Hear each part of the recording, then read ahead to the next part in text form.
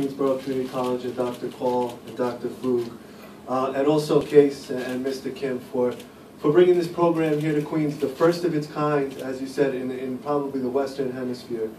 So we appreciate all the work that you've done. When you look at history and events like the Holocaust or what happened with the comfort women, it's amazing about how horrible mankind can be to each other during times of conflict. And if we don't talk about what happened in the past and we don't bring it out into the public, not only are we likely to have history repeat itself, but also there's no pressure to those who committed these crimes to apologize, and they could feel that they could sweep it under the rug.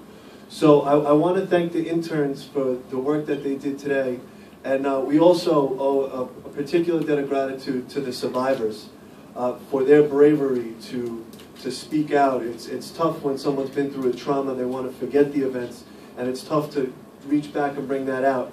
But through their bravery, hopefully we will continue to keep up the public pressure on Japan to give a formal apology, and also hopefully through their efforts we will prevent crimes like this from happening in the future. So I want to thank everybody again, and it was a pleasure to be here for this. Thank you. Thank you.